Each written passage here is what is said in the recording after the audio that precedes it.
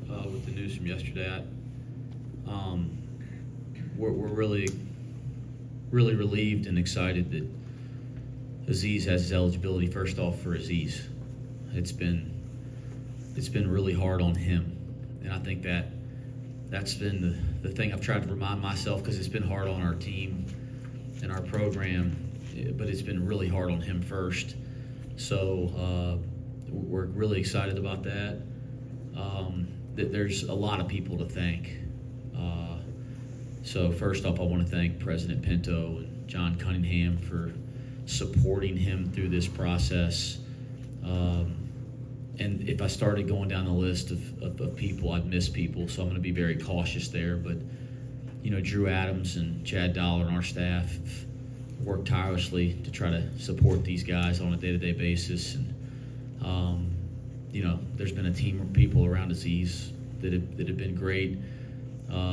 Even public support from people like David Yost, our Attorney General. Like that, I really appreciate everybody. And finally, I want to thank the NCAA for just doing the right thing.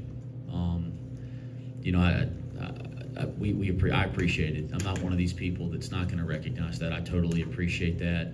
He belongs on the court, and I'm glad we're finally getting there. It's a little bittersweet because, you still have a young man in that locker room, Jameel Reynolds, that he really does deserve to be out there too and have that same moment that Aziz has. And every day that it doesn't happen, it's hurting him. And so, we're not like done yet, trying to get the guys on the floor. But that's a step in the right direction with Aziz. The neatest thing I'll say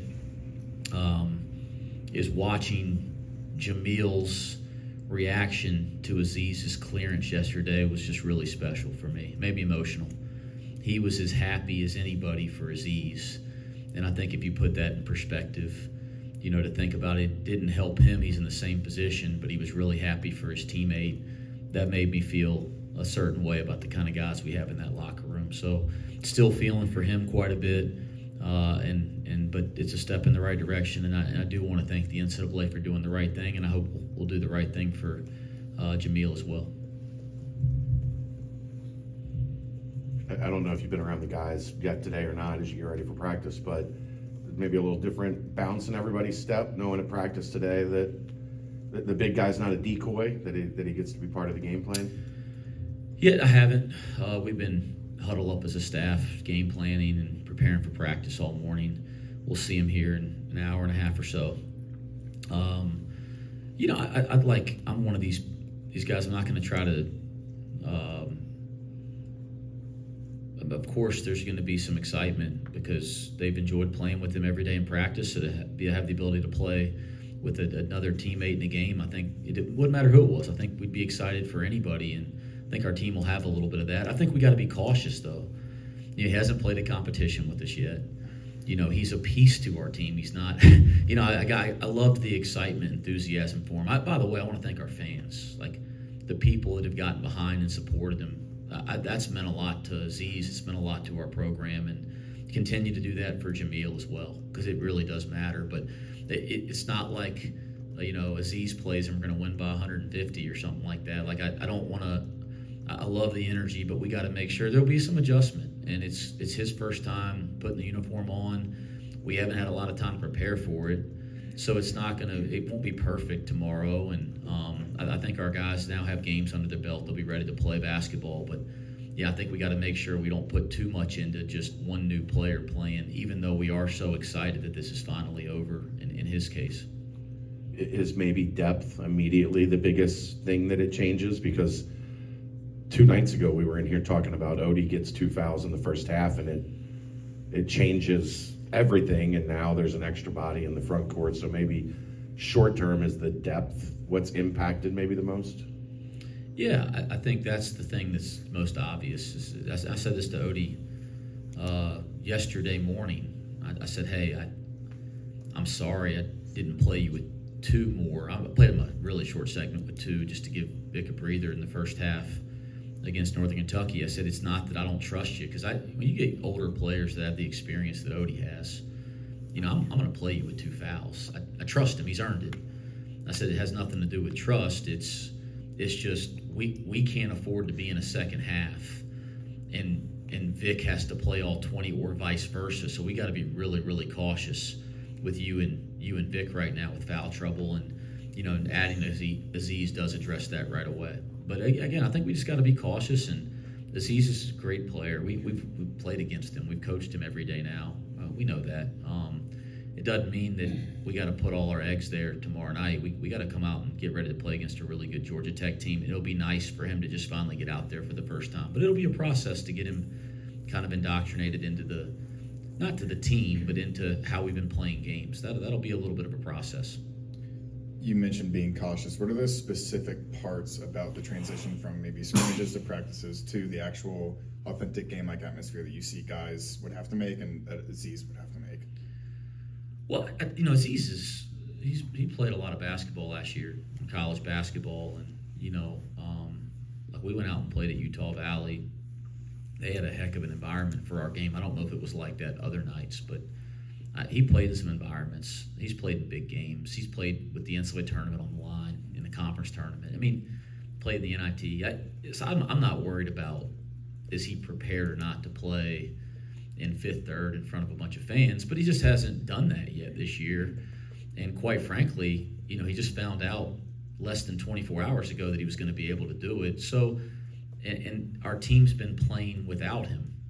So, and he's an impactful player. So it's going to take a little bit to adjust to that. And I think I'm aware of that. I'll make sure our team's aware of that. And, hopefully I love how excited our fans are. And I know they'll be that excited, hopefully when Jamil gets to this stage. But as excited as everybody is, like we got to understand it's not like you snap your fingers and, he's going to be at the same level he'll be after doing this with us for 2 or 3 weeks in games. Go back to yesterday, quarter after 5:20, after whenever it was. How did you tell him? Where was it? What was the reaction? You described some of that, but where were you guys? And how fun is that for you to tell him or whoever told him? I mean, that's an early holiday gift. It was really, honestly, it was kind of emotional. We were on the court practicing, and as soon as I said this, like Coach Adams, Drew Adams, is the amount of time and energy he's put into this process, and Chad Dollar as well. Like, guys, it's those unseen hours, right? I mean, it's amazing the commitment they've made to this. But so it hasn't been rare over the last 2 or 3 weeks for me to look up in practice and Coach Adams isn't in there, and I know he's dealing with something. He's taking some phone call along the lines of these waivers and these situations. So that's been pretty normal. So I remember looking up at one point yesterday. We had a light day yesterday, and I went, well, Drew's not in here, but he's probably dealing with something. I didn't think twice of it. And as soon as we broke down in the huddle, he walks through the tunnel, and I thought he was just coming to give me some kind of update on some phone call. And he said, he pulled me aside and said, Aziz is clear to play. And honestly, I was emotional. I was emotional. I had tears, that type of thing. And my first thought was just how happy I was for Aziz, how difficult I know this has been on him. And then my next thought was how difficult this is going to be for Jamil, because he's in the same predicament and it hasn't happened. So I sent the team to the locker room because we had film. I pulled Aziz to the side and told him, and it was one of those cool moments you'll remember as a coach because he was so thrilled. And then I made sure I pulled Aziz aside before I told Jamil aside before I told the team, because I wanted to make sure that that he knew that that there's efforts being put forth on his behalf too, and his process is just a different one than Aziz's, and he was happy. It's like I got emotional thinking about that. I mean, Jamil was happy for his teammate, and those are the moments as coaches that fans don't see, but they make you feel like you got one of the coolest jobs when you're dealing with young people that kind of show you that side of them. So we got some good guys. Can you just describe how your team has kind of rallied around Aziz and Jamil throughout this process? And as a second part, what are the next steps for Jamil getting back on the court? I'm sorry. How they've rallied around him? Yeah, just how they've been there for Aziz and Jamil throughout this process. Yeah, we have a good group of kids, and I mean they're not kids. Shoot, some of them feel like they're younger brothers than me. I mean, we're not that far out in age, right? I'm joking. I mean, C.J. Frederick. Sometimes I look at him, I go, "Am I that? I'm not that much older than him, am I?" That type of thing. But we got a really good group of guys, and we have 7 new guys that have done a nice job in a short period of time trying to indoctrinate themselves into our program and into our day-to-day approach and culture. And then we have some returning guys that have really invested in this place and care a lot about it. And it's been neat to watch them look after each other. So yeah, that's been something I've been proud of to date. Now it's got to continue to grow, right? We're in November. We got a long way to go from a cultural standpoint, a day-to-day approach, and a caring about each other standpoint. But it's got to grow. But to date, it's been pretty neat. And watching all our guys interact through this process that's been something that's been neat to watch too. Looking at this matchup against Georgia Tech, one of the best offensive rebounding teams in the country so far, what makes them so dangerous in those moments with those balls up for grabs, 50-50 balls? And I'm sure you, as a guy who preaches that on your own end for your own team, it's a big point of emphasis, making sure they aren't crushing you guys on the glass tomorrow night. Yeah, we felt that, Northern Kentucky was one of the better offensive rebound teams in the country. It's like we keep telling the guys, this is the best offensive rebound team we faced. We said that to them when Detroit was coming through. And we said that again with Northern Kentucky. And then we said that again in Georgia Tech. And they're looking at us like they can say this every time we play a game, But it's actually true. And Detroit all Mike Davis's teams are great rebounding teams. And then Northern Kentucky's like top 30 in the nation going into our game in offensive rebounding. And you can see the physicality they play with on tape, and you could feel it in the arena here on Sunday. And then, as you mentioned, Damon's got his team really crashing, especially from the corners and the wings and the weak side. They crash consistently, and they might have as good of a collection of wing players as there is in college basketball. It's scary on tape. You start going through the list, and you're like, those guys are good, man. Kelly's, I think Kelly was close to staying in the draft.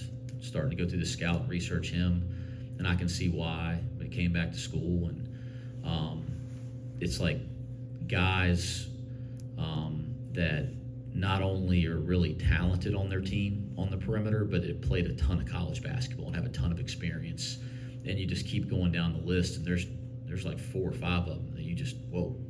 And so it's not just the offensive rebounding, but those guys are crashing from the perimeter, and they're big, and they're athletic, and they're hungry, and it's noticeable on tape. And that's not to mention the guys they're playing in the front court that are terrific rebounders as well. So it's that'll be a challenge going into this one, and something we've talked about as a staff. We've already talked about with our team, and we'll work on in practice.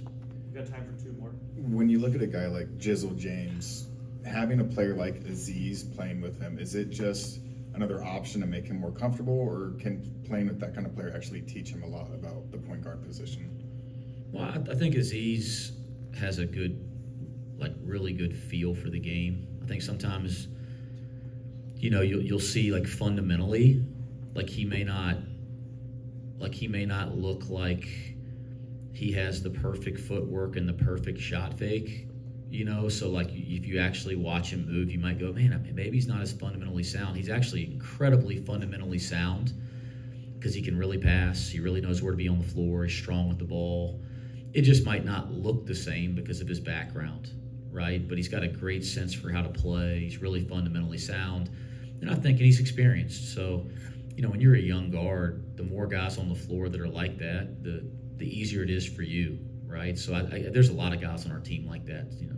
I could, if we just single out Aziz, then it's not fair because there's a lot of guys, and all those guys have been helping Jizzle quite a bit. But yeah, Jizzle and Aziz, played together a lot in practice, and they seem to have a pretty good rapport. You've been a basketball junkie pretty much your whole life. Any relatable Damon Stoudemire stories? He's been. Oh man, gosh, he was a great player, wasn't he? No, I was like you mentioned, I'm the ultimate basketball junkie, and I say this all the time. Nobody loves coaching more than me, but I love to play before I ever loved to coach. and anybody that was under 6 foot in the NBA was my hero, because I'm going, they give me a chance. And there weren't many, right? And Damon was one of them. When I was, I'm not much younger than him, but young enough that he was a guy that inspired me. The neat thing is getting to know him a little bit in the coaching profession, because he's been on the college side before he went back to work for the Celtics. I've come across him over the years. Mike Roberts and him are friends, so that was always a way that I kind of connected with him. And he's a really good guy, and he's a really, really good coach. So, but now you think of him more as a coach and somebody that I have a ton of respect for. But as a kid, I was a fan. As I'm sure a lot of people were. You didn't watch him and think you were that good, though. No, I just was hoping I could be. There's a list of a handful of guys that were under 6 feet, and I got a chance, but I didn't think I was as good as them. That's for sure. Thanks, Coach. Thanks, Thanks, Coach. Coach. Thanks, Coach.